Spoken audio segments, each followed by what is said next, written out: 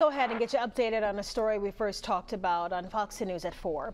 The attorney for a Mobile woman charged with drug trafficking in state court says he believes she's also facing a federal indictment. Yeah, that can't be known for certain because some of the defendants in the federal case remain secret. But because of that federal investigation, a preliminary hearing in state court today was postponed for the second time in a week. And we're bringing in our Brendan Kirby for the very latest on this now. Brendan, we remember this case because it involves allegations of a 3-year-old with that book bag with cocaine. Yeah, that's right, Linus and Shelby. Those allegations are sensational and grab national headlines. But as we're learning, that's just one piece of a wide-ranging drug conspiracy alleged by federal prosecutors.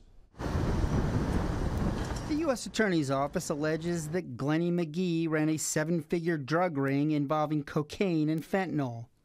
He faces overlapping charges in state court, along with Tierra Hill.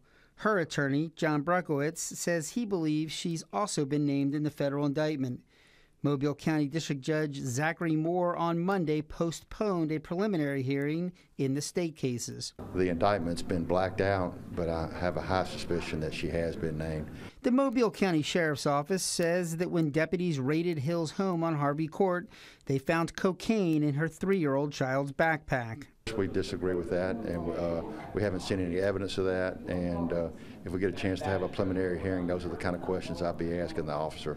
McGee's lawyer, Jason Darley, says he expects his client to be arraigned on the federal charges this week.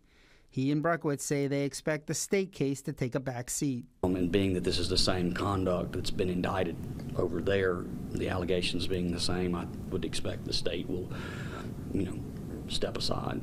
But Mobile County District Attorney Keith Blackwood says that's not necessarily the case. We are separate sovereigns, and so these cases can proceed both on the state and a federal level. There was a lot of drugs, very dangerous drugs, a very high amount of cocaine. Allegations against the third defendant in state court, Antonio Reed, revolve around a traffic stop last month in which investigators say they found 3 kilograms of cocaine.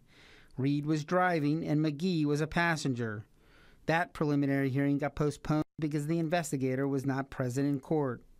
Reed's lawyer, Will Alford, says he doesn't believe his client is connected to the federal case.